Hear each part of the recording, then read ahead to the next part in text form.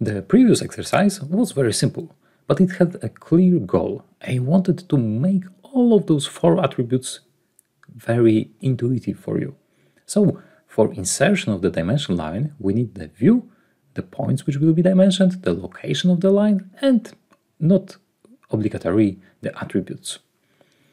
And now I would like to make it a little more automatic, let's say.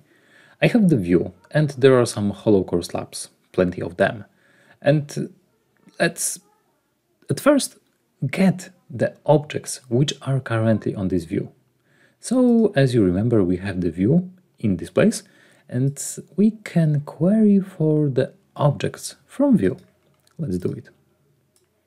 Okay, so at this moment we asked the Tekla, hey Tekla, what is exactly visible in this view? And the result are 2 different data sets.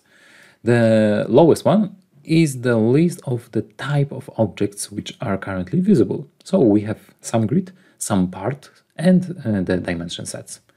On the top, in the intersection of the drawing objects, we have the tree when every branch corresponds to the key of those mapping. So I would like to get all of those parts because I want to dimension those hollow core slabs.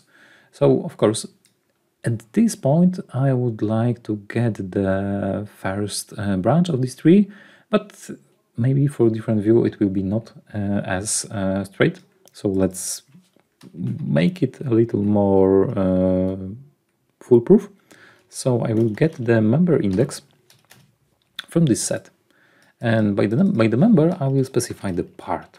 So I just want to get the index, which in this example will be equal to 1. But of course, for more problematic, more complicated maybe views, when there will be a lot of different type of drawing objects, the part will be not at the first place.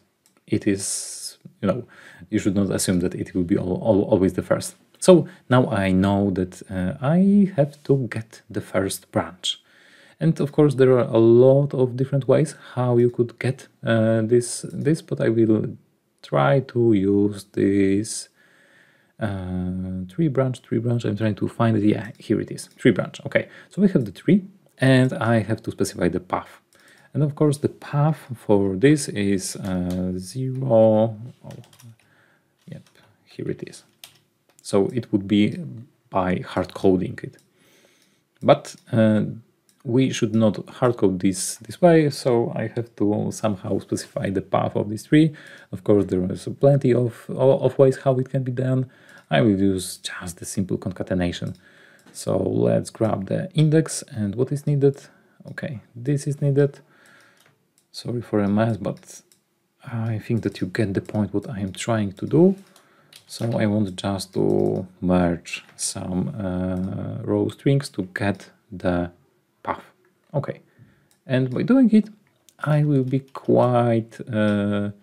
I will be less vulnerable to changes. So let's make it something like that. Okay, and why I needed it? Because now I have all of those 11 hollow core slabs in this view, and those parts, they are the drawing objects. So by the drawing object, I mean something which can be changed. Its appearance, its visibility, its settings can be changed how it is looked on the drawing. But the drawing object, the drawing part, doesn't hold the geometry. It doesn't hold the start, endpoint, and every things which you would like to dimension. So I have to map between the drawing objects to the model objects, and it can be done with this component. So I have to map drawing to model object. By doing it, I will get after it a list of beams. So yeah, I get those 11 beams from the model. And what is the most interesting, manipulation of this beam can be done by the official link from Sebastian. So you can tweak and merge different version of Tekla Grasshopper connection. But for now, for the sake of this example, Let's grab maybe start points of those beams. It is not very live example, but examples are to show you some possibilities, to show you some components, how they can be used. So in the geometry tab, I can get something which is named what is named part lines. Let's try what it holds. Okay, so now I am ready to get the reference line. So the reference line is a line from the yellow to purple dimension, and also I can get the center line.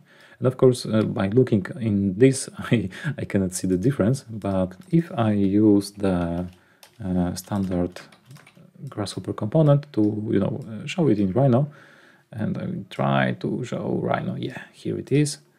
Maybe not very informative, but okay. So you have to imagine that those 22 lines are coming from the hollow cores, and let's see how it is.